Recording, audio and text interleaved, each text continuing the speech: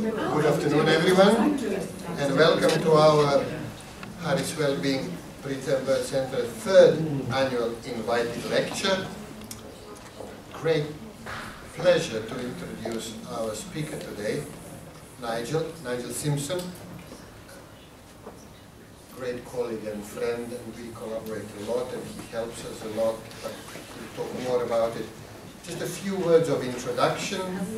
Nigel, our speaker today and guest, is actually from Glasgow, another Scottish obstetrician, trained in St. Thomas's, and then I only found that little gem today, that he spent training in Canada as a fetal medicine specialist and did a lot of work on monkeys, and apparently was a part of the team that first saw how early placental circulation develops, and that is as early as what, 6-7 weeks? Yes. Yeah. And then he moved to Leeds, where he's currently working, and has made his name particularly in a preterm birth prevention, and as an excellent surgeon, particularly in this area of cervical cerclage that he will be telling us a bit about. He's also an NIHR, National Institute for Health Research lead for reproductive health, and chair of our preterm labor network. And as a clinician, I thought how best to introduce him, and then I thought I should probably quote a sentence from his email that he sent to the network 3 days ago, and it says, and this is Nigel coming to the Temple of Evidence-Based Medicine, that is Liverpool Women's Hospital, and this is what he says: when it comes to guidelines, I have found that the more time I spend in the clinic, preterm labor clinic that is, the less confidence I have in absolutes. Guidelines that are too hard-edged tend to lead to less time listening to women and thinking about the reasons for various clinical appearances, and place more reliance on number-based interventions, and so on and so on.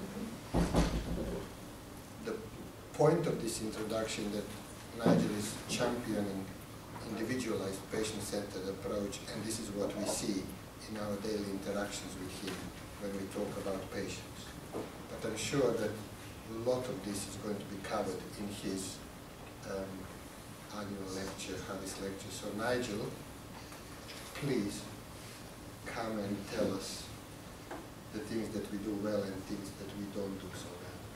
Thank you very much, sir. Do you want me to quote your email to me? I'll show you that.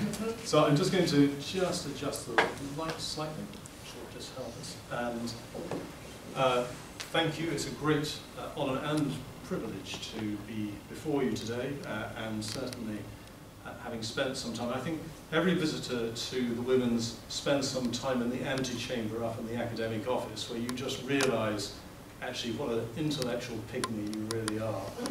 And then you can come down and sort of partake of the great event. But it was lovely to see the history of this great hospital and that of obstetric practice and gynae practice here in the care of women in Liverpool, and how much it's impacted the world.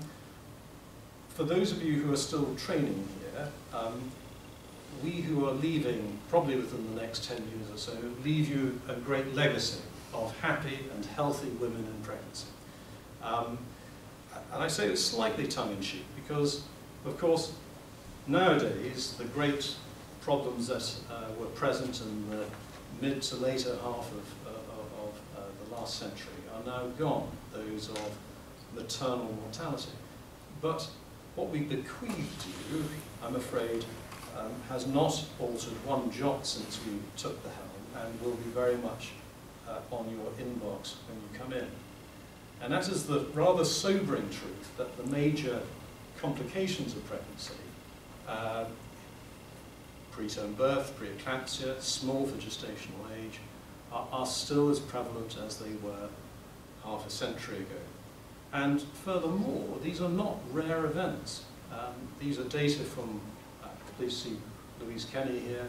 Louise, one of the main drivers behind the SCOPE collaboration, where we actually forensically identified and followed first-time mothers and found that these will complicate 1 in 5 pregnancies. So these are times where, although we present, and I think we collude with women in the fantasy that pregnancy is a benign condition and everyone will be happy evermore, actually, that is far from the truth, because there is a significant morbidity that will attend most women at some stage during pregnancy.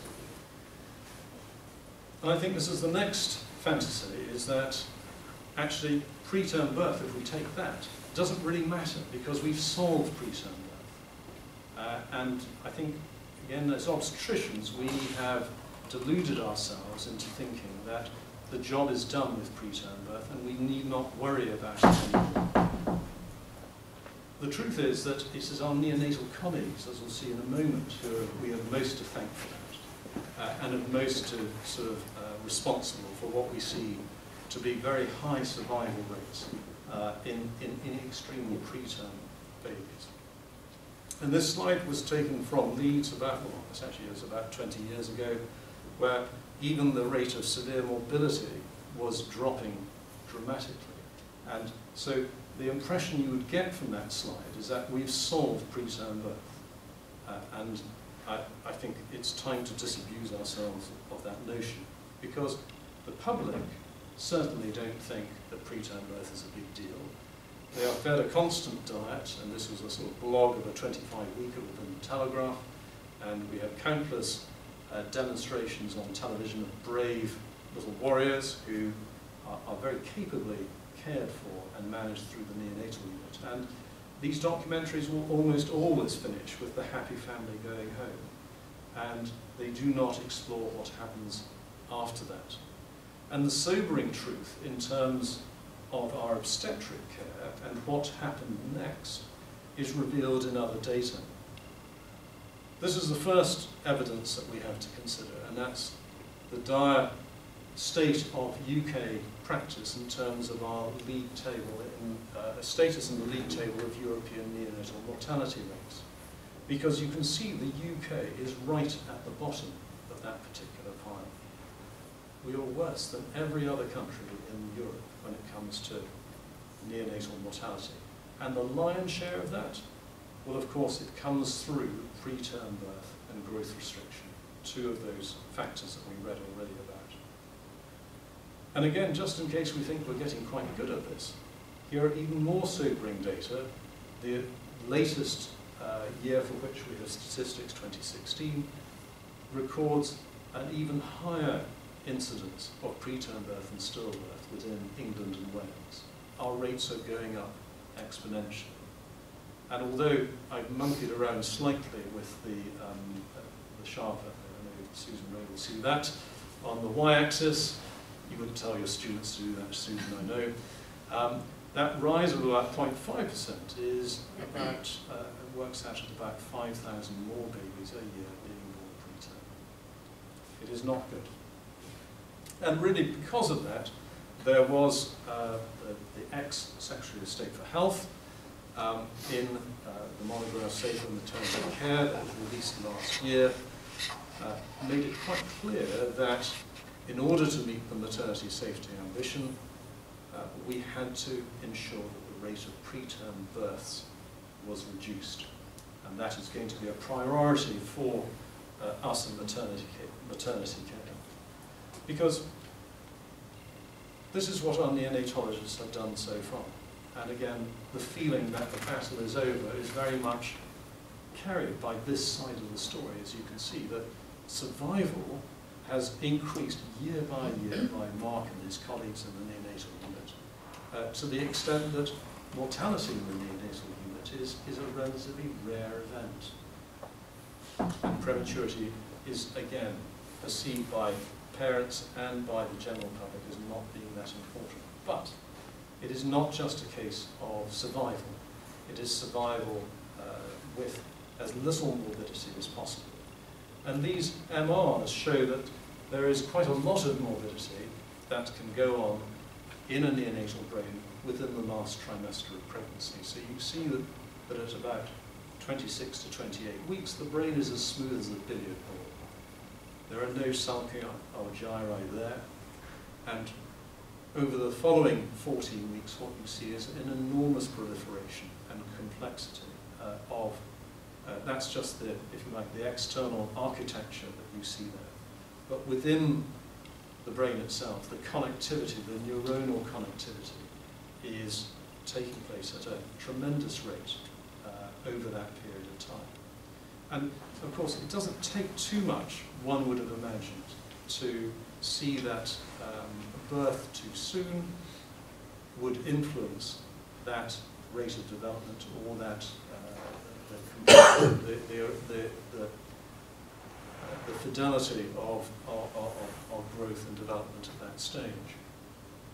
And of course we see that most strikingly, of course, when we see babies who are born preterm come into our clinics with their mothers in the next pregnancy, and they just happen to be in a wheelchair, or they're wearing calipers. And that is, if you like, the expression of motor dysfunction that will accompany it, cerebral palsy. But it's not just cerebral palsy. If you look at cognitive function, for example, you can see here, this is just a summary plot of the difference in IQ score with gestational age, and you can see the bubbles all represent separate studies with the size of the bubble corresponding to its weight. And what you can see here is that there is improvement in IQ all the way up to 35 weeks and beyond in other studies. So being preterm means that you will have a lower educational attainment. And again, we feel as obstetricians that surely, as the paediatricians kindly sorted out mortality for us, surely they can do the decent thing and sort of fix everything after that as well. But the sobering truth again is that that simply doesn't happen. Here, I'm afraid, is a rather busy slide, but it's each individual who participated or was followed in Epicure, and the team followed them over the following almost 20 years. And you can see those lines are almost flat. You exit where you entered at. And if you look at what that looks like when it's boiled down, you can see that on the lower lines, you see these are the Epicure cohort here, and these are their term-born peers. The solid lines indicate households where the mother had A levels or a higher degree, and the dotted line where they did not attain that. And you can see even in well-educated households, there is still no catch-up that is expressed then. Your cognitive function will largely remain at the level at which you entered it. And that is a very sobering thought for obstetricians, because actually the neonatologists and paediatricians, developmental paediatricians, have come as far as they can. And really, the onus is on us to be able to start to make differences in these sorts of statistics. So we talked about motor outcomes, we talked about cognitive outcomes, and the third aspect is really to do with socialization. That's your ability to function within the community in which you grow up in. And here, I'm afraid, the story is no better, because here is your likelihood of being diagnosed with hyperkinetic disorder, or if you like, autism spectrum, and you can see there that not unreasonably you would expect, on the basis of what I've said so far, that you would have quite a fair chance of that if you were born less than 34 weeks. But if you see there, the chances of you being diagnosed with one of these disorders remain elevated right up until about term, until about 39, 40 weeks. So there is something inherently difficult with being born preterm that we fail to realise because we only see that snapshot of 9 months, and we don't follow our patients up later. This was Gordon Smith's group, who did a very elegant linked work in Scotland, where we can do that between maternity and neonatal data and paediatric databases, and looked at your chances of requiring assistance in the classroom, put up against your gestational age at delivery. And again, here, very clearly, this is a log scale on the y-axis, so the true proportion would be somewhere through the ceiling. You can see, again, very high chance, if you're born very preterm, of requiring assistance in the classroom. But you can see these little Star Wars fighter pilots keep going all the way down to 40, 41 weeks. So where are we now? Well, I think, as I've said, there is no question that the most profound advances have been taken by the neonatologists. The guys who always used to beat us at med school, yes? The ones in whom we've always had that lingering suspicion that actually they just had a little bit more to them than we did. Well, it's true. They have come into the field and they have saved our bacon more often than we like to think, and it's because of the profound ability of technology and innovation that have come in there. And really, when you look at the list of what we brought to the table, I'm afraid it's not so impressive. Because I can only think of really 3 things that are worth mentioning, and even then I feel I have to bracket them for reasons that I'll explain. In probably the late 60s and 70s and 80s, we thought that this was going to be the solution. That tocolysis, if we actually arrested labour and were able to extend pregnancy for a couple more weeks, we would elevate our survival rates. And it seemed so plausible, didn't it? All our patients seemed to buy that as well, and we all congratulated each other when we managed to get another few days out of the situation, using whatever tocolytic. And as time goes by, we've used less and less attritional tocolytics so that women can tolerate them more and more. But sadly, as we've progressed in that department, we've realized on the other hand that actually buying time does not mean improving perinatal outcomes. And it was Mary Hannah's group who very elegantly showed that in a meta-analysis at the end of the 90s, where they showed quite clearly that the use of tocolytics was very good at extending pregnancy, did that extremely well, but when you came to the main perinatal outcomes, actually there was no benefit whatsoever. We'll move on to steroids, and Mag-Sulf will start off first of all. And again, we all think we're very clever with Mag-Sulf, but actually, if it wasn't for these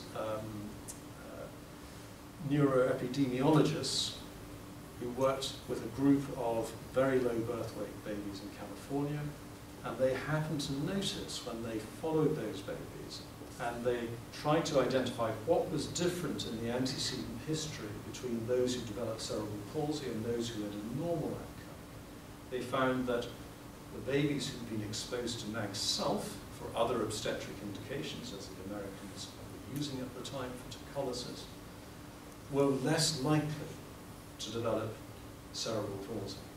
And really all the data from there, all the sort of developments from there, all precepts and everything, comes out of the work of a couple of neuroepidemiologists, not the obstetricians. And even when we come to what we regard as the jewel in the crown, our use of antenatal glucocorticoids, even Mont Liggins, who was our guy, if you like, at the front, was gracious enough to acknowledge that it wasn't for the help of his neonatal co-author, Ross Howie, he wouldn't have got anywhere near the discoveries that now start the process of what we regard as the Cochrane collaboration logo.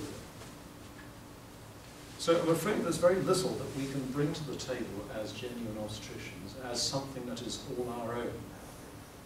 And I always have a sneaking feeling when I come onto the neonatal unit that I'm sort of regarded in these rather unfortunate terms, you know, looking for beds and basically not really up to much other than that.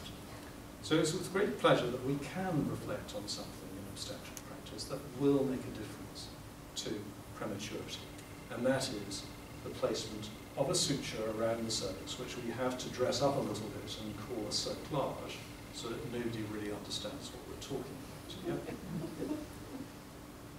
But in order to understand why cerclage could and is useful, it is something that we have to consider the role of the cervix first of all, before we move on to cerclage, and then we'll talk about current issues.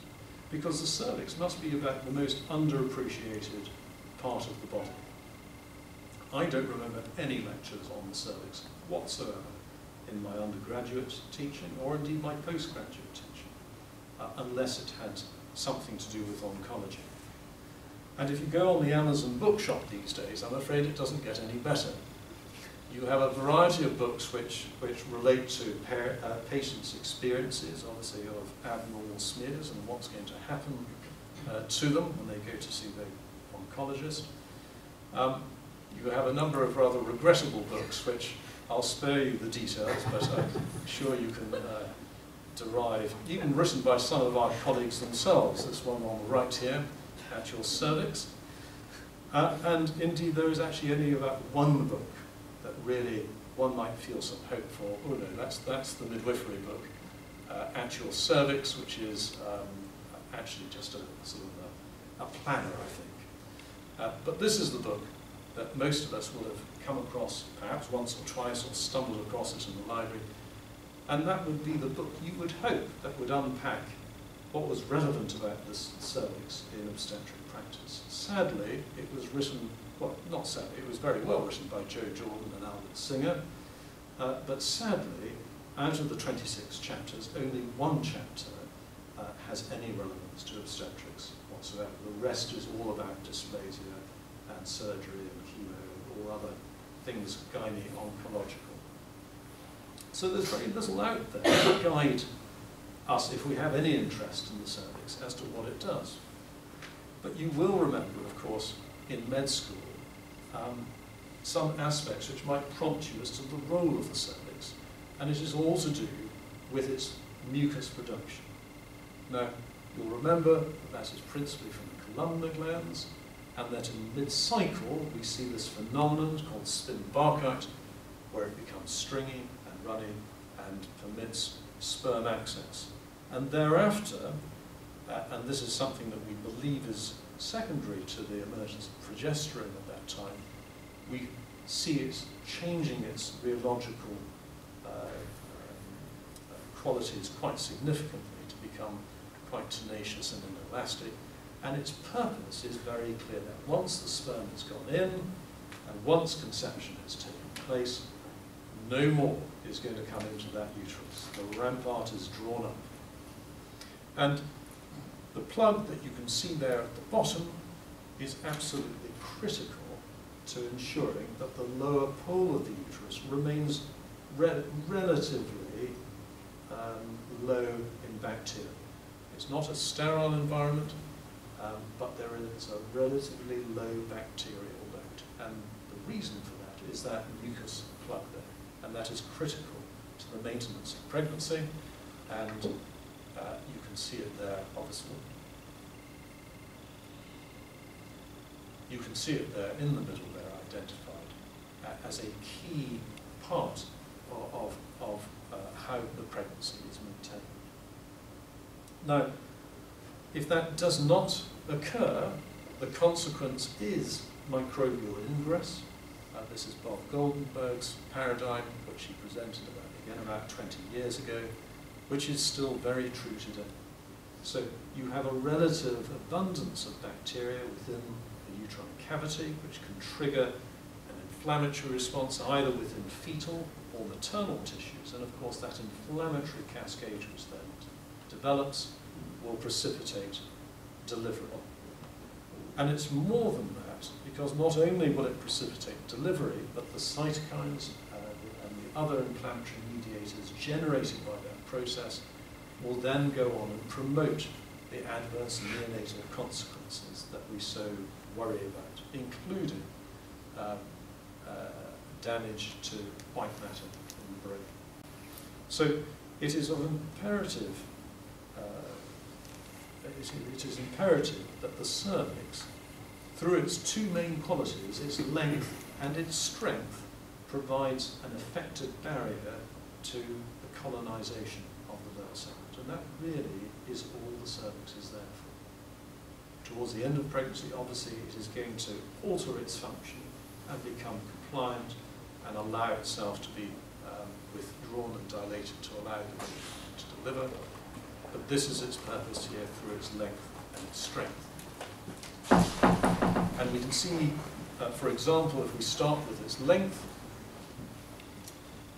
we can see that very easily demonstrated here on a transvaginal scan. It's a very simple procedure. It's not common practice in the UK, but it's very common on the continent and in other countries. But it provides a very ready and simple way of assessing the length of the cervix. And this is it from the internal os to the external os. One can measure that length. And if one does so in the mid-trimester, you see that, as with many other biologic variables, there is a normal distribution where the mean length is round about 38 to 40 millimetres, and two standard deviations either side, bringing you down to 20 millimetres and 60 millimetres on the other side. And when we look at that same x-axis and we plot on it a different outcome, that is the risk of preterm birth, you see that as it shortens, as that barrier, that length, that closed length starts to narrow down or to draw down to below 20 millimetres, your chances of a preterm birth escalate exponentially. So there is a relationship between that mucus barrier and your likelihood of delivering preterm. And unfortunately, we're pretty good at compromising the cervix, usually for beneficent reasons. But the principal way in which we affect the length of the cervix will be through excisional procedures, which are obviously designed to reduce the chance of the woman developing carcinoma of the cervix. And it's been known for some time now that if you carry out excisional procedures like LEXs, these are just the aggregate likelihoods, you can see that the relative risk is over 1.5 times the risk. And if you look at the same figures for cone biopsies, which are necessarily more extensive, the relative risk will go above 2.5. And there is an incremental element to it. If you look at your chances of a preterm birth on the y-axis, and you look at the cone depth on the x-axis, you can see that the more you take away, the greater your chances are of having a preterm birth. And that's probably exemplified to its greatest extent when a woman has a trachelectomy, because not only have you removed what was providing a degree of closed length, you've also removed the mucus glands that were providing some protection against the ascent of colonizing bacteria. So the strength of the cervix is the other key element of the cervix, because if the cervix weakens and starts to open up, which it will typically do from the internal os outwards, you will start to reduce that length of closed cervix. And this is a phenomenon that occurs within the second trimester. So within the first trimester in the left panel, you can see that the natural anti-flexion or retroflexion of the uterus will provide, if you like, a pinch collar to protect the cervix. And so we don't see elements of cervical weakness within the first trimester. It is just not the case. It is not until the uterus becomes an abdominal organ, and you can see that process on the right at about 16 weeks, that it becomes axial in its configuration, and at that point you get the greatest pressure at the internals. And that is the only way out for the pressure that's generated within the intrauterine cavity. And if the cervix is not strong enough, it will start to display that as it begins to weaken and open up. And again, we see that further on in pregnancy, although beyond 26 weeks, the phenomenon is less pronounced, probably because any pressure that's generated within the uterus is distributed through the lower segment, which is beginning to emerge then. And so the role of the cervix is less critical from about 26 weeks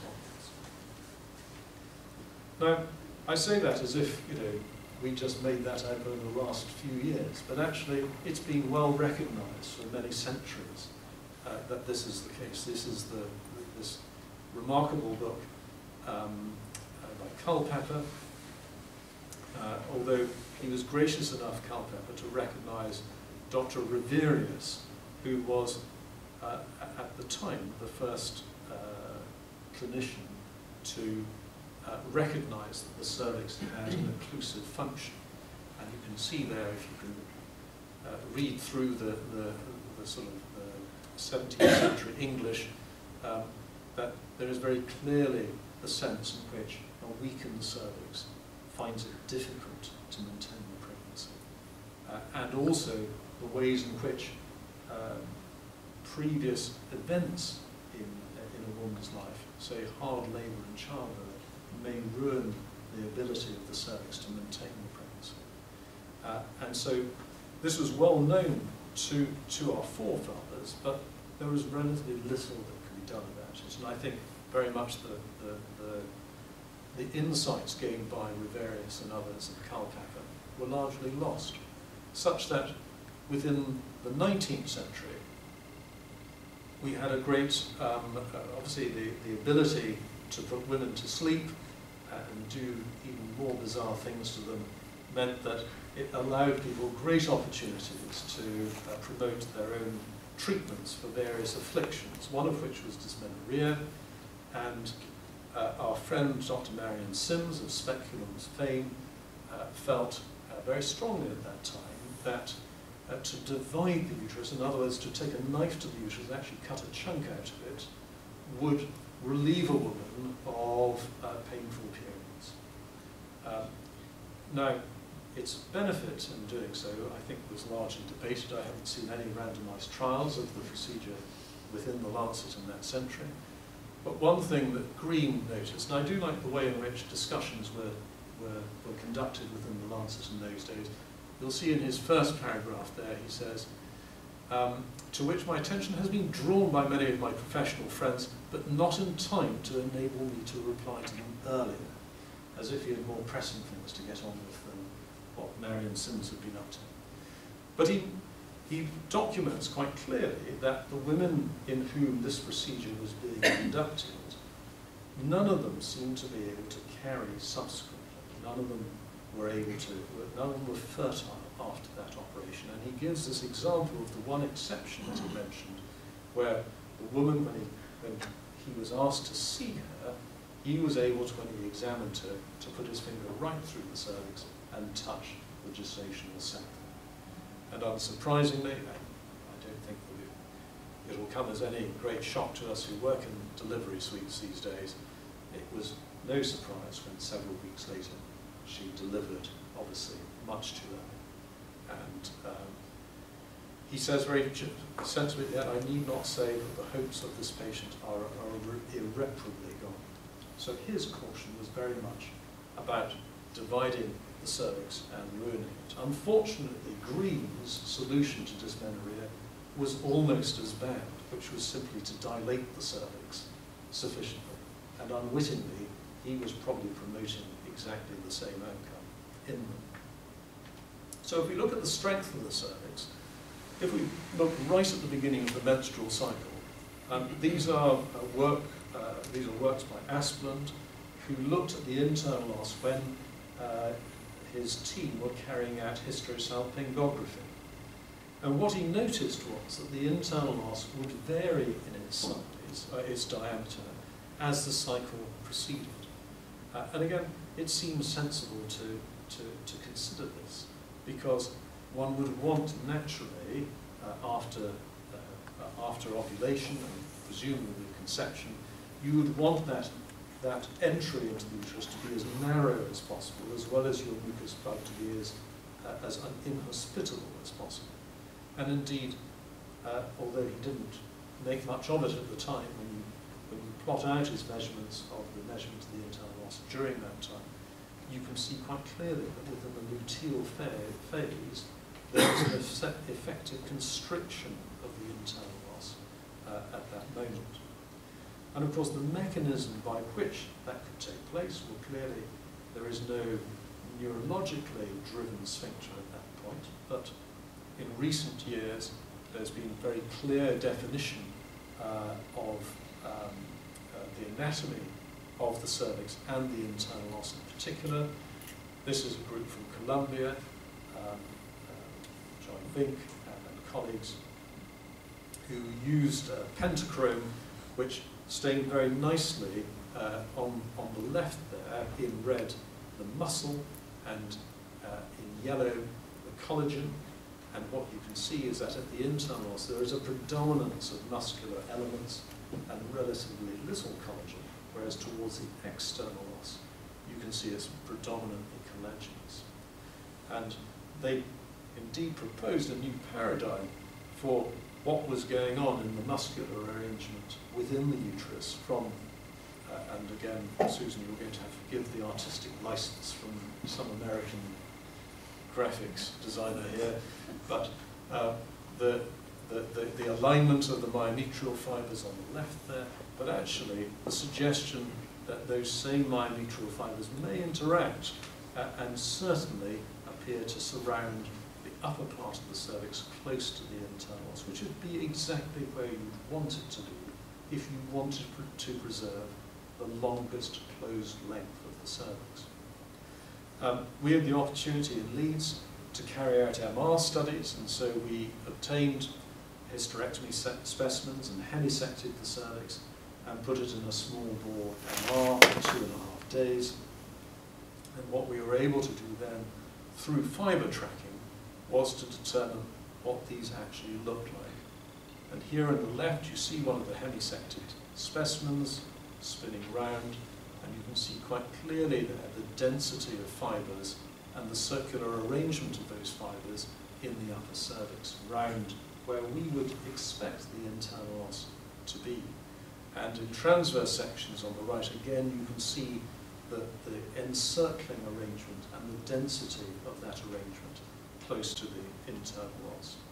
And when we look at the tract volumes within the proximal, middle, and distal elements of the cervix, you can quite clearly see here that there is a greater tract volume the higher up the cervix you get, closer to the internal os, which we presume, or we would expect, performs that occlusive function.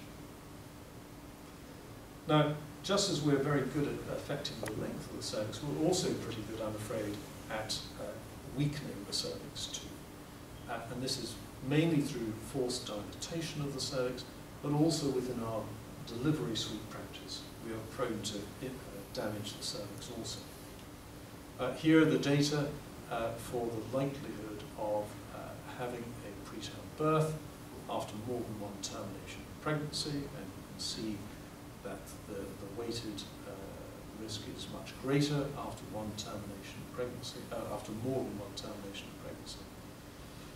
What's interesting about these data is that the more recent studies, and in particular the ones where it's likely that misoprostol has been used as a ripening agent, as practice has changed, make this less likely.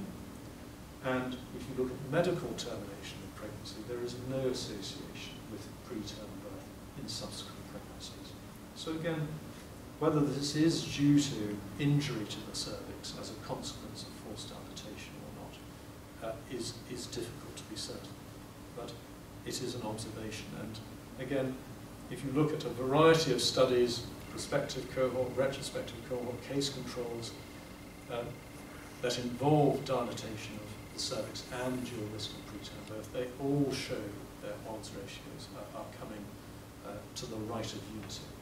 In other words, there is something about forced dilatation of the cervix that is damaging, one presumes, the structure, the arrangement of those muscular fibres, and potentially compromising the strength and the ability of the cervix to maintain a pregnancy.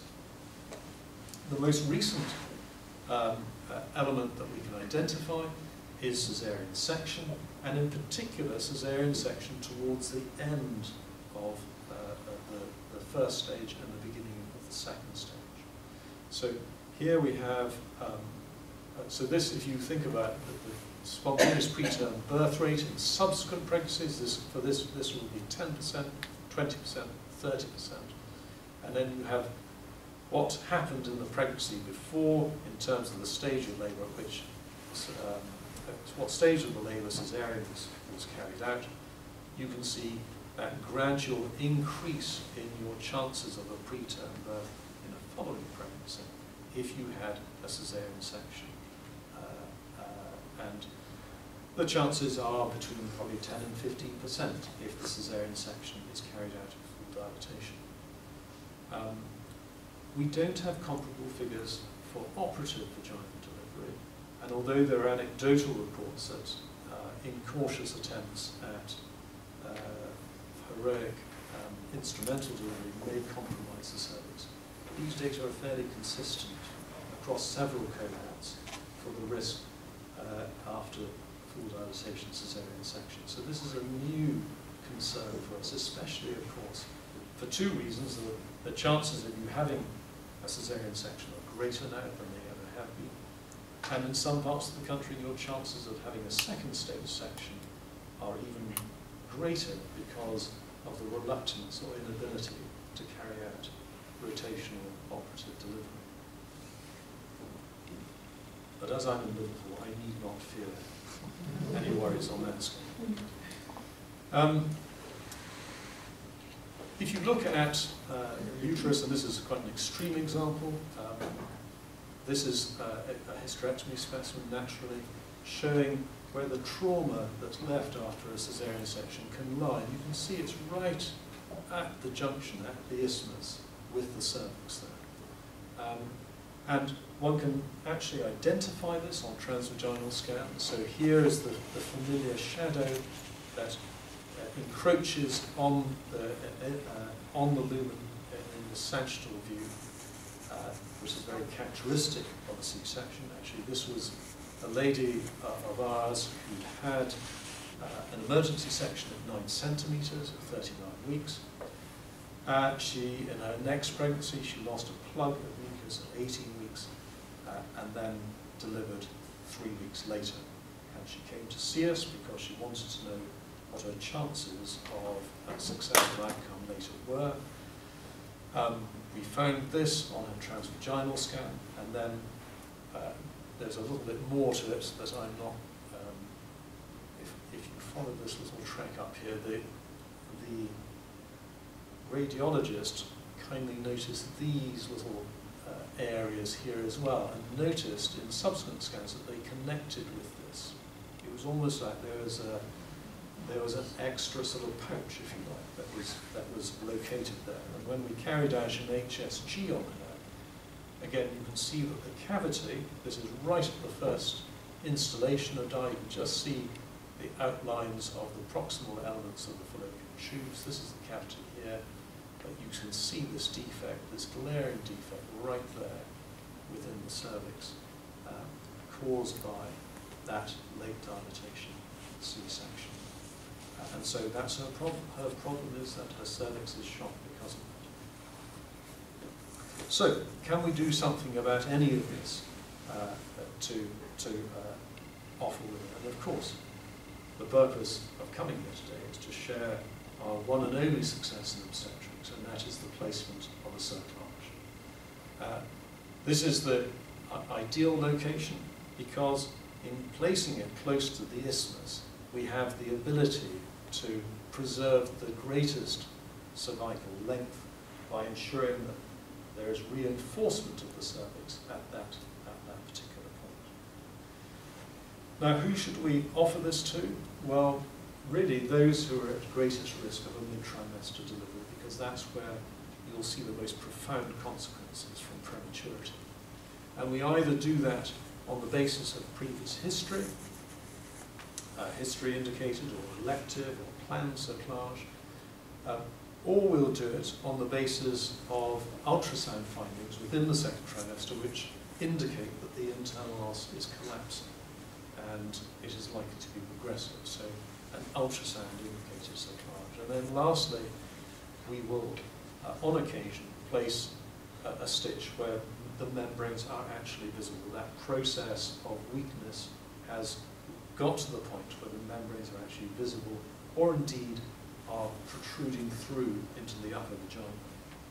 And that would be an emergency or physician-indicated cerclage if you were in the States.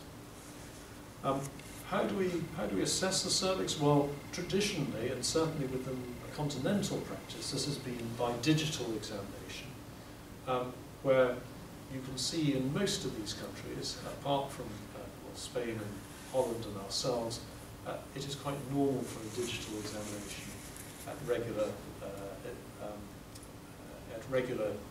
intervals within pregnancy, because the feeling then is that the physician can feel how soft or how open the cervix is and judge on that basis whether a suture would be helpful. Unfortunately, it doesn't seem to have any benefit. Again, the randomized trials of its use make no difference to the woman's likelihood of delivering preterm, but it does increase the chance of her admission to hospital for rest or other interventions. So it seems like digital examination really isn't the way to go forward.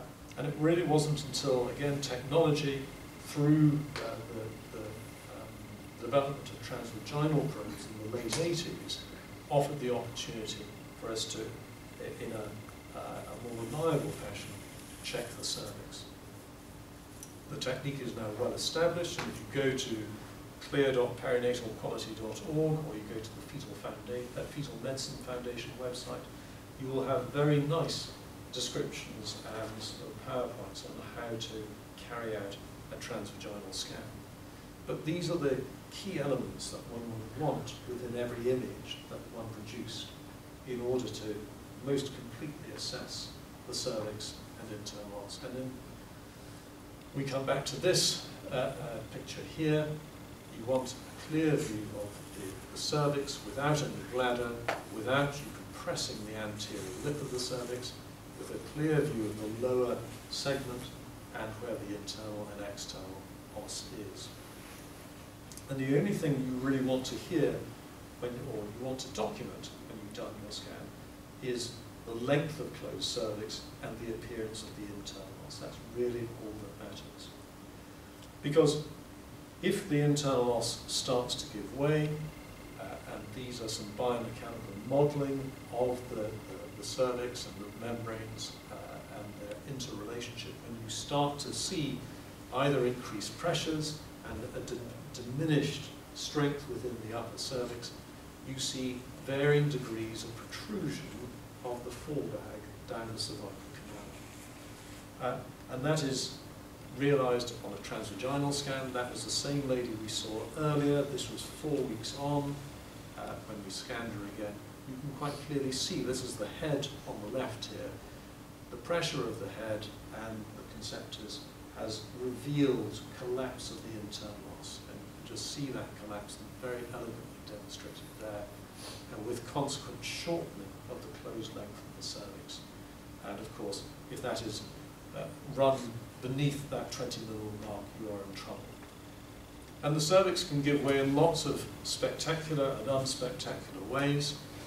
There used to be a lot of precedents set on whether it was V-shaped, U-shaped, Y-shaped, which I think was just somebody demonstrating that they knew the alphabet more than any truly clinically beneficial way. The one thing that is clear is that anything that compromises the internal os will shorten that overall closed length. And the other feature that you can see here, within that prolapsed finger of membrane going down the cervical canal, is that you can see this element here, which is rather unflatteringly called sludge or debris, which refers to the sort of the death match that's going on between microbes and white cells within the amniotic cavity at that point, indicating that there is microbial ingress and a degree of host response. Sometimes when you scan the cervix, you do have to wait about half a minute or so for it to reveal itself, and even then you may well have to put some suprapubic pressure to just increase the pressure slightly in the uterus to reveal things. So if we look at this, so here is the head and the lower pole of the uterus. This is the cervix, and you can see on the face of it, it looks pretty much okay. But just watch what happens when we increase the pressure on the uterus. You can see the amniotic fluid spilling into that prolapsed bit of the that prolapse element there, and what it's caused is, as I say, the revelation of that prolapsed part of the forebag and that pool of dick there, which we can see clearly there, and we can see the overall length of the closed cervix is only 23 millimeters. So that's a cervix that's in trouble, but we might have missed it if we hadn't waited, if we hadn't put some suprapubic pressure on it. The second situation in which I feel it is beneficial to scan the cervix is after you put your cerclage in. Now you might say, well, if a cerclage is there, then surely there can't be any problem. But unfortunately, as this shows us, it can be a problem. And you can see here, there is one part of the cerclage, there is the other part of the cerclage. It's sort of coming out of the, this is a sagittal view, it's coming out of the squeak back in. You can see that the forebag has herniated within that cerclage because it simply isn't tight enough. And so what's happened is it simply herniated within the cerclage, and that required revision. And I'm pleased to say that it was able to extend her pregnancy to 38 weeks. The other situation where you might consider imaging the cervix, but you would not use a transvaginal scan, is the moment when you're called to triage by one of the team to say that this woman is 20 weeks, she's had some mucus loss, and I've examined her and she looks fully dilated. And that is, of course, the hourglass membranes, because when one conducts, say, a speculum examination, all you will see is that hourglass part of the membranes. In which case, the simplest thing is not to do a TB scan, just to do a transabdominal scan with a full bladder. And what you see here, the bladder provides a beautiful acoustic window to see how the collapse of the cervix has allowed this herniated portion here within the upper vagina. You can also notice there the debris there, that's indicating microbial activity there already. This forebag here is 3 centimeters in diameter. But actually, what's encouraging is that the internal loss is only open by about 13 millimeters. So it's likely that there is some functional cervix there for you to proceed to attempt to reinforce after having replaced the membranes back in the uterus. Okay, how do we carry this out? Well, there are 2 main approaches. There is either the placement of a reinforcing suture around the vaginal portion of the cervix, or around the supravaginal portion. Now, the vaginal portion is more appealing because that's the 20 millimeters or so that one can see on a speculum examination. But of course, there's still another 20 millimeters or so of cervix that is hidden from view, that is supravaginal. And one would, I suppose, then say, well, where did all these come from? And we call them really after the guys who described them first of all, MacDonald and Sirocco. And Benson and Durfee is a bit too long, so we just call it a transabdominal instead. They didn't get there, they didn't decide who was going to get there first. But the description of these were all about 50 or 60 years ago. This was MacDonald's recollection of, MacDonald was an Australian who came over to the UK, tried out all his experiments on British women, and then went back to make his fortune in Melbourne. And rather beautifully describes when he was a registrar. Can you imagine your registrar trying this now? registrar in the North Mid, I am age 35, was admitted. Well, the story is there. And what he found was that at 24 weeks, she complained of low backache, a bearing down discomfort, and a mucus discharge. And the examination revealed that the cervix was dilated to 2 fingers, and the membranes were bulging through the external. So what would you do in that situation? Well, he was obviously at the loose end. Maybe his bosses didn't bother to come to delivery suite anymore. So what he did is he just put some chromic catgut around the cervix. And then what I also love is that she came back later, and of course the chromic had dissolved by then, so he just did it again, and again, and again. And got I can't remember how far on he got it, but he got her to viability. And he thought, well, that's interesting. Maybe that's something which will help support a weak cervix. And when we carry out McDonald's, I think this is the other great tragedy, is that when I started obstetrics, the cerclage was always placed at the end of the list, and it was given to the most junior doctor to do. Yes, that was the deal. It was the way you cut your teeth, if you like, in obstetrics, was being let loose on the cervix to put your McDonald's stitch in. But actually, you need, and actually there's the other thing, everyone else bombed off to the coffee room, including sister, and you're left with these instruments and left to get on with it.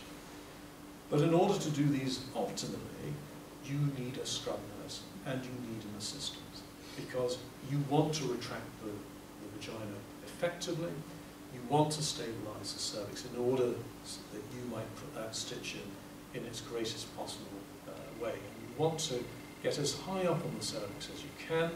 This is from a wonderful website called atlasofpelvicsurgery.com, which shows how the McDonald is placed.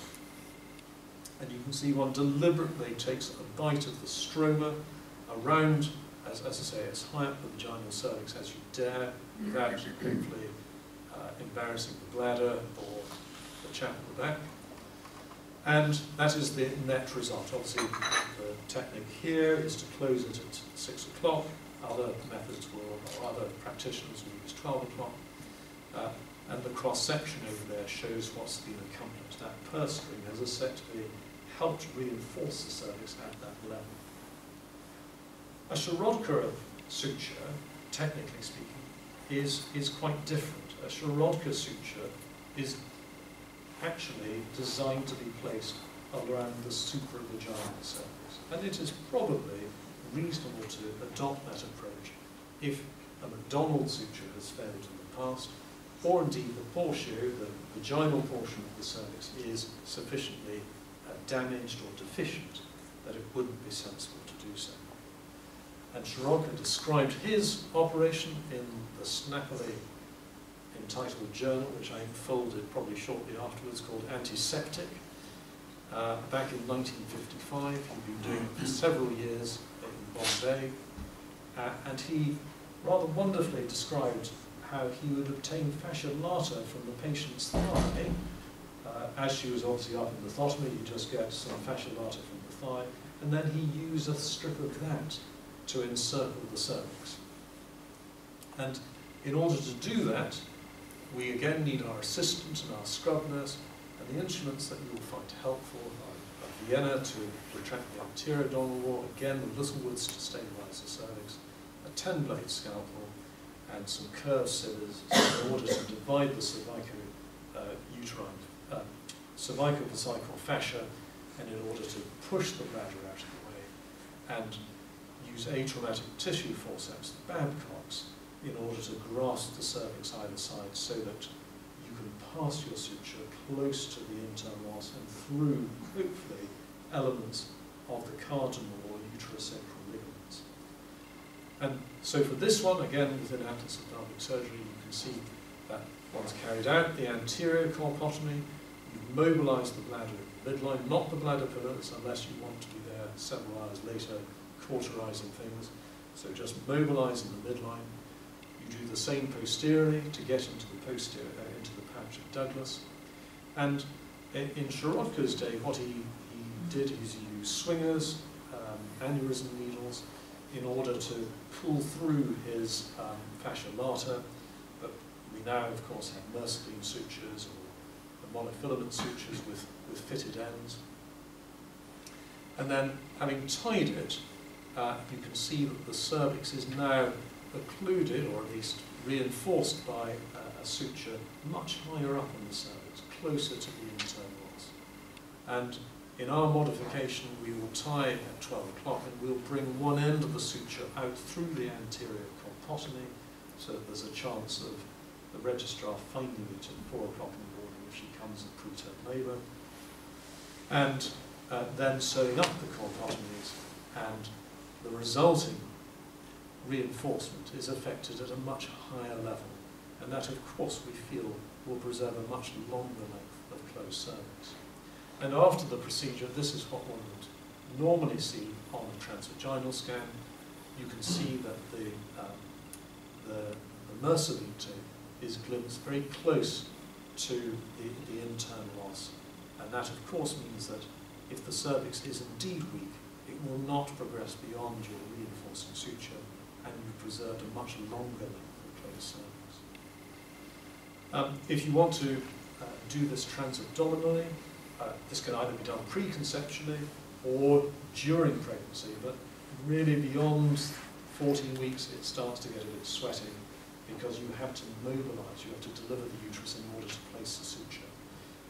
You'll need a Balfour retractor, a pack, and some long instruments for most of our ladies in order to approach the uterus. And then it's relatively simple. You will mobilize the uterovesical fold, again just in the midline, and then you will pass, again, he's using a blunt angled forceps here, but again, we'll just pass the needle medial to the uterine arteries and the ureters. And again, in this caption we have the knot being tied anteriorly. Again, I think probably most people will tie their knots, certainly in an open technique, posteriorly. And of course, some of our colleagues have the abilities to offer laparoscopic cerclage as well, but there's less known about that and its relative efficacy. At the end of the day, one can see that the positioning of the suture is again near the isthmus, that narrowest bit of the cervix. And the virtue of having it at the isthmus is that it cannot slip off from there. Usually you've got a bit of ligament in with that to hold it firm, but also you've tied it at a location where it just can't slip off. Whereas the McDonald suture is tied around a greater circumference, and therefore has the greater opportunity of both slipping off and being relatively less effective.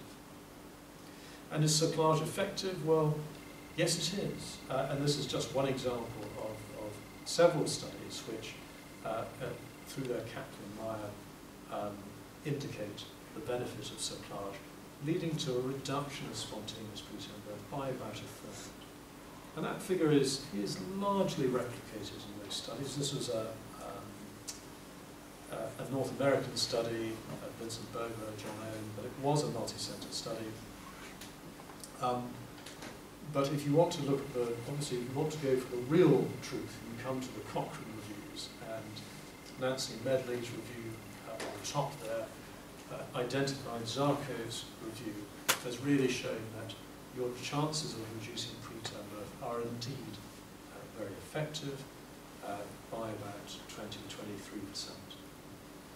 What's interesting though, and what brings us back to all our other achievements is, well, actually, does it make any difference? Do you really make it? Does it really solve all your problems? And there's a qualified plus there in yellow, which means that, yes, there is a trend in that direction, but as you can see, if you look at perinatal death, the risk ratio is actually, although it looks good, it crosses unity, the confidence intervals cross unity.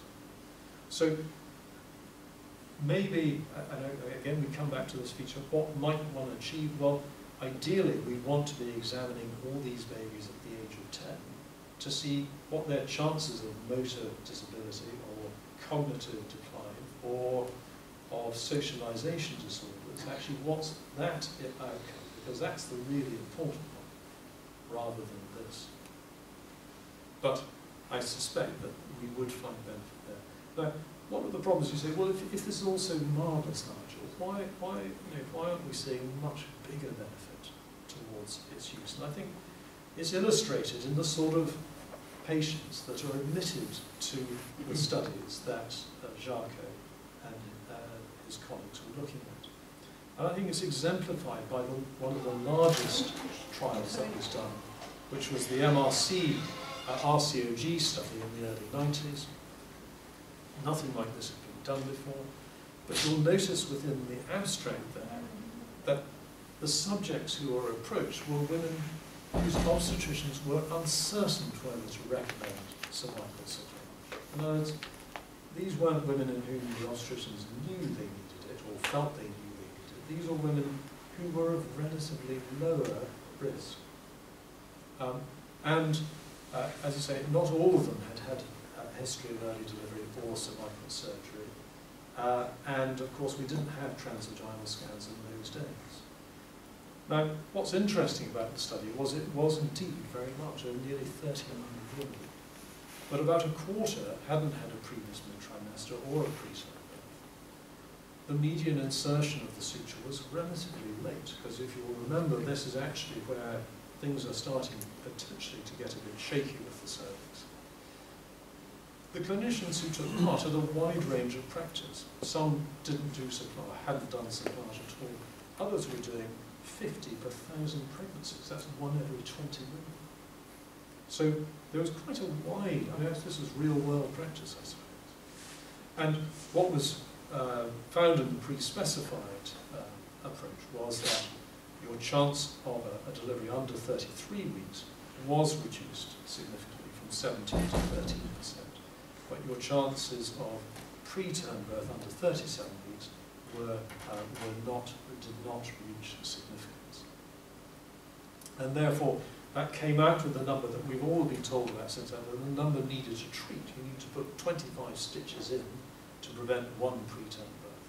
And that doesn't sound like a very fair equation to me, considering what we described about it. So probably the issues for us going forward are threefold.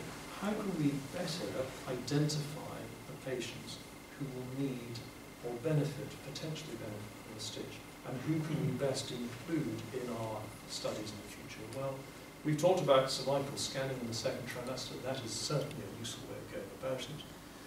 But is there a way of doing that before pregnancy? Well, there disappointingly haven't been any large trials or studies, but there are ways in which one can check the strength of the cervix, or the amount of force required to dilate the cervix up to Hagar 8. This is George Anthony's group, and I think Liverpool and Leeds are the only English centres where this apparatus still resides. I think Jimmy Walker pinched it and brought it to Leeds. It's a bit like the stone of Scone, you know, or the Greek marbles, you know. But this is the instrument that's used, and if you look at a group of women who delivered in the mid-trimester in yellow, you see they have a much lower cervical resistance index than their sisters who have delivered at term. So maybe this is one way of ascertaining whether women have a weak cervix or not. The second approach, the second element is, should we be doing more chirurgical sutures? Should we be aiming to get the suture as high up as possible? Well, let's have a look. Well, this was, again, a retrospective study from the States, from Vincent Bergler's group, and what they looked at was the length of the cervix after the cerclage that was being placed, and the overall outcomes of those pregnancies. And you can see here that if the cerclage length was less than 17 millimetres, you had a 30% chance of delivering preterm. If you got your post-cerclage length longer than that, there was a much lower risk of delivering preterm. This was studied much further, but again in a retrospective sense, from the 2 big units who do cerclage in London, Imperial and St Thomas's. They studied 179 women who had ultrasound indicated cerclage for a short cervix. And they measured the distance from the cerclage position to the external os. And what was interesting was that the range varied quite a lot, between 2 and 28 millimetres. What they noticed was that if the suture was in the distal portion of the cervix, your chances of a preterm were much greater, 38% as opposed to 90%, or 55% as opposed to 27%. So there did appear to be something about having a suture higher up the cervix as an indicator that you were likely to have a successful outcome.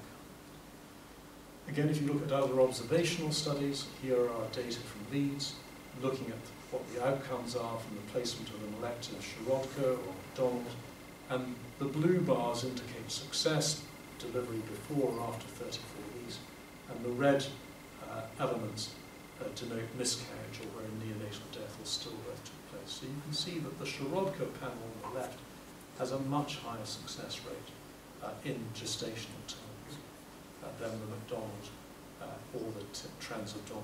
The transabdominal a bit unfair because, of course, they're taking on the more difficult clients. If you look at ultrasound indicated, again, your chances of having a successful outcome from a Sherrodka procedure were much higher than if a McDonald procedure had been used. So I think there is some data to suggest that suture height does matter, and we perhaps ought to rediscover the techniques of using a Sherrodka approach. The next thing is the suture material. Again, what suture material should we use? This was actually prompted by a survey of UK obstetricians by a team from Birmingham and Cambridge, curiously enough led by, incorporating urogynaecologists. Now they sampled lots of obstetricians, 261, one presumes the ones who knew what they were talking about, sent their replies back. The majority carrying out abdominal sutures. Interestingly, 3/4 carrying out less than 20 procedures a year. What they noticed was that there are some heretics who were not using braided sutures, yes? And they thought, well, that's really interesting. And so they went a little bit further, and they said, well, what are the outcomes from the braided and the non-braided, the monofilament sutures?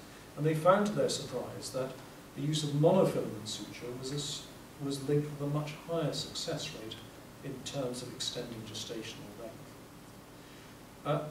And then some of to the urogynecologists, this was no surprise because, of course, braided material in the vagina is, as we all know from the mesh controversy, a real source of concern because of its tendency to be colonized by microbes.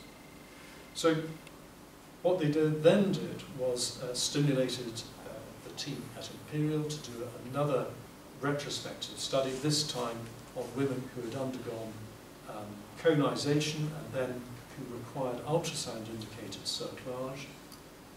And they again found to their surprise the numbers were reasonably, reasonable numbers.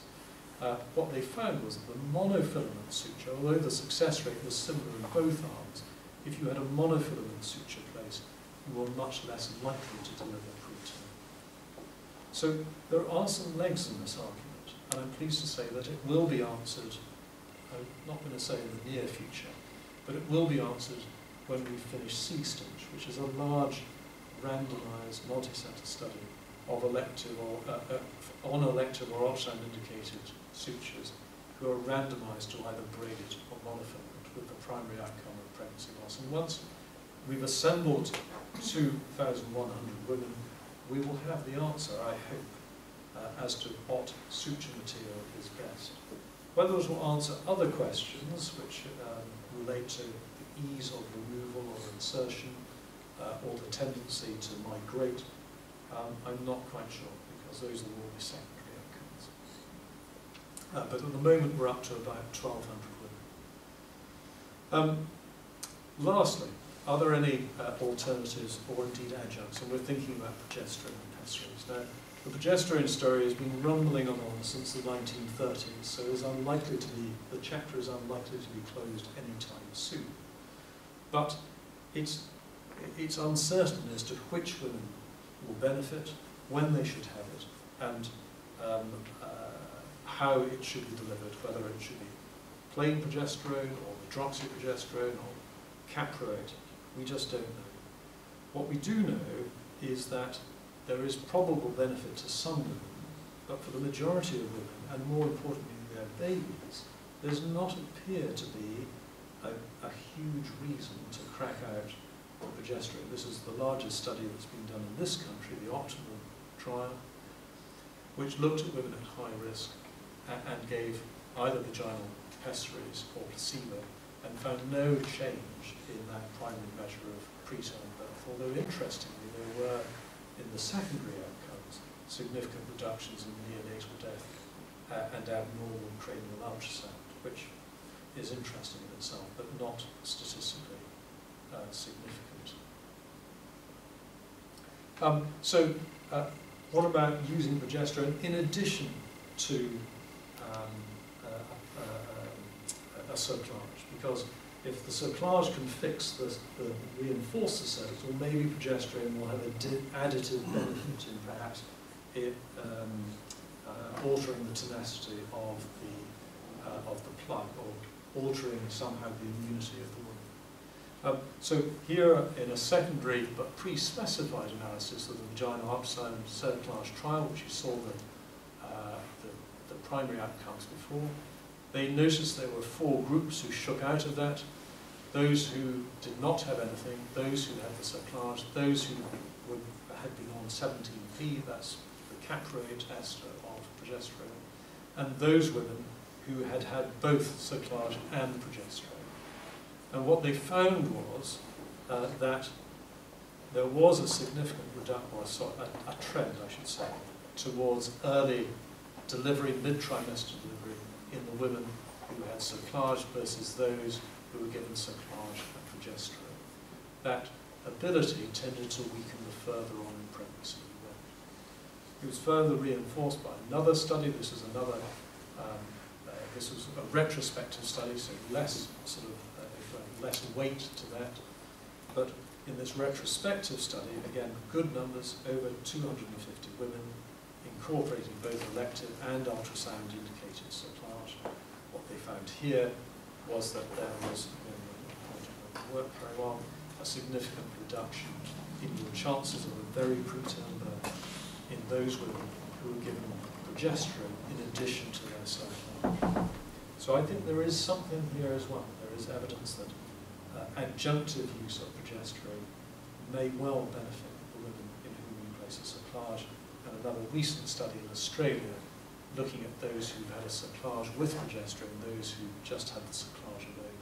Again, there's a Kaplan-Meier, small numbers, and of course one also always has to be slightly concerned about the retrospective nature, but again suggesting possibly some benefit there. And then lastly, will the pessary supersede the cerclage? Well, I think the jury is still very much out on that.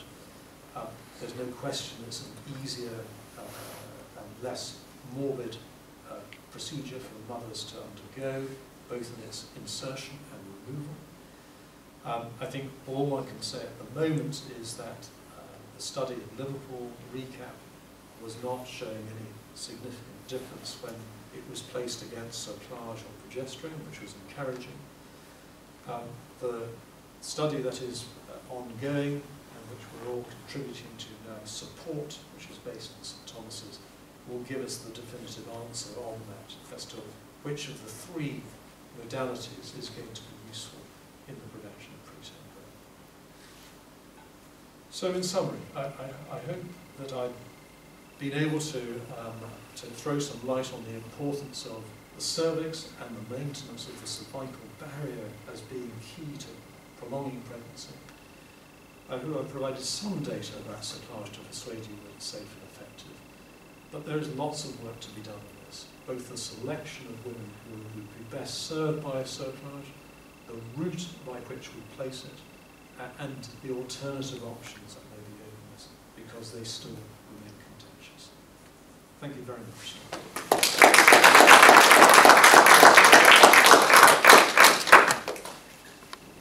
Have a drink, you've learned. I think everyone's deserved to say that. Right, okay. So, Folks, you have got 15 minutes for questions, because we have an important meeting at 6 o'clock in a nice restaurant downtown. So, because we need to treat our guests well. So, any questions for Nigel? Maybe. Do you think the increase in preterm birth is still really reflects austerity rather than what we do as obstetricians and I don't know. gynaecologists? Because it it's looks very, like it was dropping. no, that's right. It just seemed to Sort of rise. No, that's quite right. Our local rates have done exactly the same. Since 2009 was about the best year, and you're quite right, the rates have risen since then. It's tempting to ascribe it to austerity because, of course, our interventions haven't changed largely in that period of time. And the one thing that has changed is the inequality in this country. So I suspect that is very possibly a reflection on societal forces, which again must humble us when we clap ourselves on the back in terms of the care that we give. Unfortunately, well, unless if you've got a good idea for what we can use, well, you are such glass half empty people. Why can't you say that? Can you imagine how much more it would How have much risen worse it would be if it didn't have if it wasn't for fantastic obstetricians that we are trying to keep them a bit down, so they have risen less than they would have otherwise. Anyway. What's interesting is that probably there is value in continuity of carer in reducing preterm birth. Yes. And that almost certainly is mediated through that relationship and the value which women put into it and see themselves, that lens they see themselves through, as a potent sort of force for preventing preterm birth. So I think there are lots of ways in which we can do to try and combat societal pressures on women and those causes of preterm birth. Yes. Nigel, you completely, and I suspect it's very deliberate, not mention the vaginal microbiome. Any comments? I think that history is still being written. I don't fully understand it. Although, one of the features, and you're quite right here, I did not mention that in that slide, one of the features that the group from Imperial noticed was that their paper was actually about the vaginal microbiome during pregnancy. And what they noticed was that the vaginal microbiome exhibited abnormal community states in situations where preterm birth was more likely. What they noticed in their Cerclage group was that the women who had the braided sutures exhibited those abnormal community states in the vagina, and the monofilament group did not. And so the supposition was that that was one reason potentially why the monofilament group did better, if you like. The whole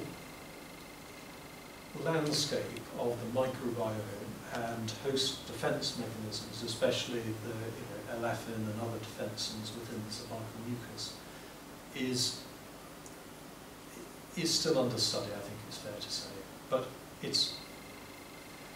I'm only presenting the 2018 lecture, okay, where I'm just summarising how things are, and I'm gazing dimly into the future, but I'm sure one of the bright trainees here will in another 10 years have all the answers about defensins and how we're manipulating, if you like, host response to these ascending microbes in a way that may supplant our use of Cerclage. I guess I would just add a comment that probably currently the biggest discrepancy between science and our clinical practice is probably in the vaginal microbiome, where all the research and science is talking about DNA analysis or RNA analysis, and we are talking about community treatment, whereas clinically, if you're going to do anything, we're just swabbing vagina and looking for bacterial vaginosis. And just for those of you who are still swabbing and chasing bacterial vaginosis, please do read a recent Lancet paper on study from France that has finally been reported, where they have 50,000 women with asymptomatic women were screened for bacterial vaginosis. 5,000 women with bacterial vaginosis were randomized between clindamycin and placebo. Preterm birth in the clindamycin group was 1.2%. Preterm birth in placebo group was 1%. I'm not going to agree. Well, there's more to that study as well, so we can both talk about but we can talk about it later. Joe. Right. I've had an interest in this for years and years and years. What I wonder is whether we are now very reluctant to put in elective cerclages, which are technically not that difficult to do if you're trained to do them, and are definitely so much easier than putting up one on the end of your list after she's been to the preterm labour clinic and the cervix is shortened from 34 to 20 millimetres. And also then, it, by definition, however good McDonald's sushi you put in, you're not going to leave what, according to your statistics, is a reasonable enough length of cervix to get the effect that we're trying to do. And I think this all goes back to the RCOG study, because we used to put in far more cerclages in those days than we do now, because the statistics didn't support putting in cerclages. But Jacques' paper quite clearly said that they recruited people into it that really should never have had one in the first place. So have we gone a little bit too, sorry Jacques, too evidence-based in that you need physical evidence that that cervix is shortening rather than going back to old-fashioned history-taking and taking a punt? I think we've lost a valuable surgical skill. Yeah. And I think that's one of the problems, that we don't have a community of obstetricians who are familiar with vaginal surgery. Yeah. And so the notion of anterior and posterior colpotomy is quite threatening. And you do need to do that to get that reinforcing suture high enough up. And I think possibly the MRC study did have an impact. It did put a downer on cerclage in that respect. But I don't think I was practicing long enough before then to sort of have a real feel of the Zeitgeist before and after that study. But I could imagine that people would look at the NMT and say, my goodness, we're putting in far too many. And I'm sure there probably were people who were operating unnecessarily. So going down that route, should we be getting should we as obstetricians be doing it? Or should we be getting our vaginal surgeons to do it? I don't want any gynaecologists in my delivery suite, because who's going to look after these women afterwards? Oh yeah, I know that, but I mean, we're quite happy for gynaecologists to put in our laparoscopic TACs, and I wouldn't expect anybody here to be learning how to do a laparoscopic transabdominal cerclage just because it's a vaginal operation. Why should we be able to do that when we put everything else over to gynaecologists? I appreciate that. I think this is not an overly difficult technique. If you are carrying, say, 20 or 30 or 40 of these operations a year, you will maintain those skills. What I think is wrong is teaching somebody this and expecting them to do it 5 times a year. That wouldn't be helpful. I suspect what we're going to see is more of these cerclages being done in more specialist centres, or maybe one person, 1 or 2 people in each unit doing them, because that's what we would expect for, say, Vertans, for example. We would expect that sort of approach to be taken in. So I think... But we have regionalised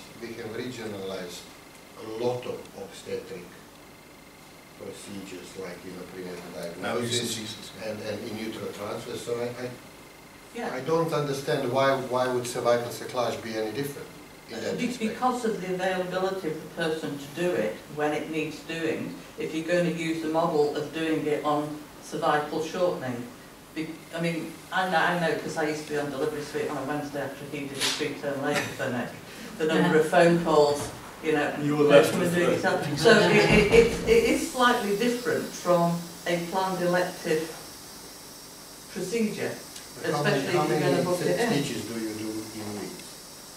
Of our own home group, about 1 in 200 really. So we do about 50 or 60 of our own, Yeah. and another 20, 30, Yeah. you know. So you're talking about less than 100. We are going to do here 20 or 30 or whatever. So basically what you're talking about, you need 3 people to do that.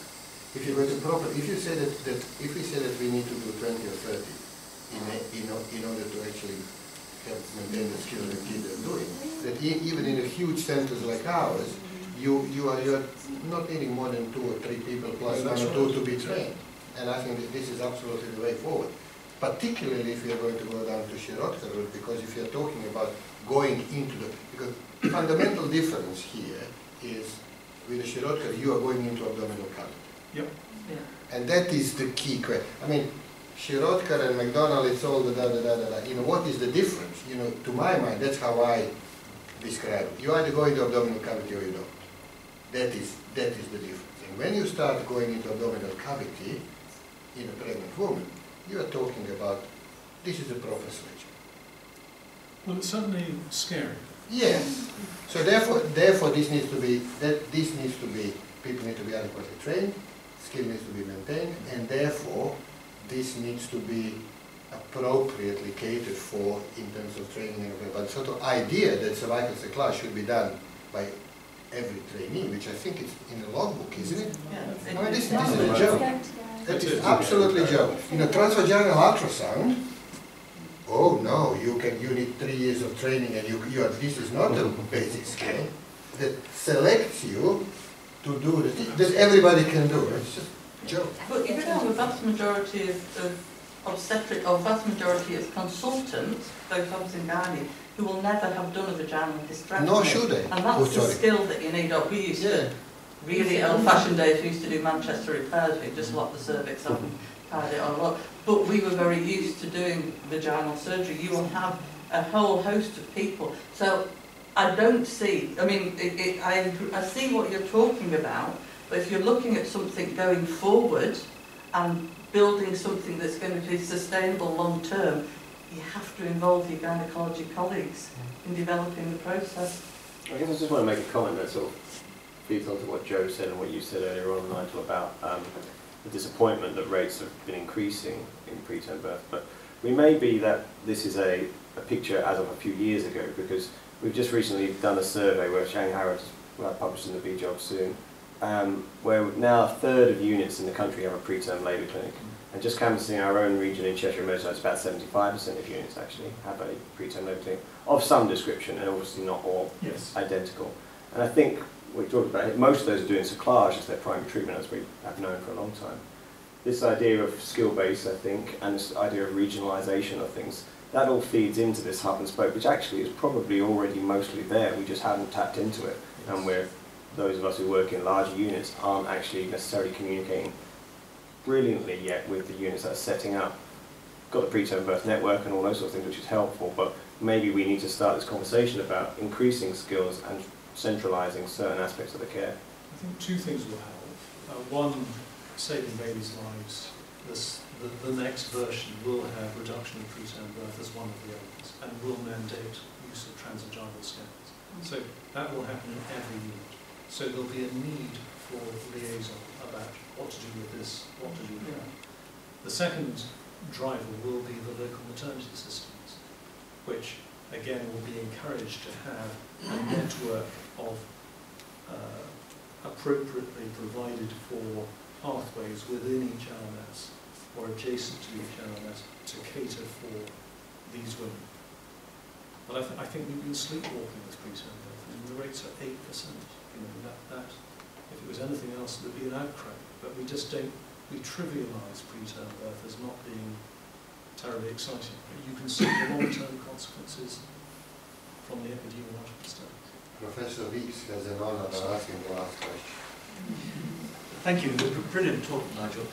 You talked earlier on about how, despite total ISIS delaying delivery, the lack of effect on perinatal mortality. And you became a little bit more coy about it when you were talking about Cerclage and when you were extolling the benefits of that. And I wonder whether we're missing a trick by failing to personalise our treatment of preterm births, in that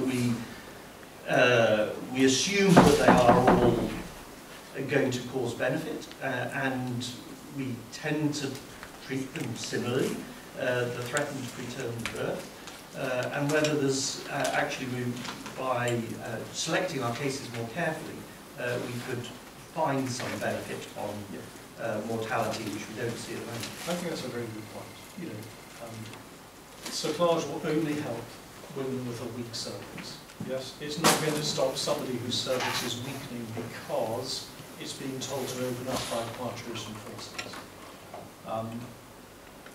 It will help somebody whose cervix has, if you like, collapsed under the weight of the conceptors. That's if you're going to say that's the group I want to do it in. And at the moment we have a screening tool, transvaginal sonography, which can't discriminate between those two pathways. So I think, you know, there are situations where we'll put a stitch in and actually parturition is happening, and we may unnecessarily prolong pregnancy to the potential detriment of the baby, but we'll feel we've done jolly well because we bought, you know, X number of weeks. And you're right, we are missing a trick in not following these children up into, you know, beyond infancy, into school age, so we can actually sort of see what is the impact of these interventions on what are, from a societal and a personal point of view, more important outcomes. That's the trick. I was hoping for more upbeat message to finish on, but there we go. Sorry, I got one. Oh God, the last one. You always need to have the last word, right? Sorry, I know historically we've been talking about uterine abnormalities and preterm labour, but we've never actually included them in our surveillance cohort. Now that we are having more and more surgeries on these uterine abnormalities, which is similar to what we are talking about the cesarean section and full allocation and cesarean section, should we be including these women in our surveillance? And what is your opinion on that? So women with Mullerian variants, yes? Yes, I do. If you look at women with Mullerian variants, most of the meta-analyses do indicate a 30 to 40% chance of preterm birth. I suppose that's not surprising because although our eyes are always taken to the wonderful variations in the uterine anatomy, because of course the paramesonephric ducts contribute to both the corpus and the cervix and upper vagina, it's not surprising that cervical function and integrity will be compromised as well. So yes, the reasons why these women will deliver early in part may be due to capacity issues, in part may be due to placentation on, if you like, the collagenous partitions, but also maybe because of cervical weakness. And I think anecdotally we would certainly feel that those women with Mullerian variants or who have been found on an early pregnancy scan to have a bicornuate uterus ought to have, say, scans at 16 and 22 weeks just to assess the cervix at those critical moments. And is that what you all do in your unit? We do that in our unit, yes. And until what gestation do you follow them up? Because the preterm usually 26. No, at 22 weeks, if the cervix is exactly the same, we'll send them that because their chances of a significantly preterm birth are very low. Of course, you're going to follow them later on for small for gestational age and malpresentation. You will be following them up then as well, but you won't, I don't personally think there's much benefit in scanning the cervix because you can't do anything to retrieve the situation if you find a short cervix at 30 weeks. You're not going to do anything. Thank you. Thank you very much, and hopefully you have enjoyed it, and thank you, Nigel.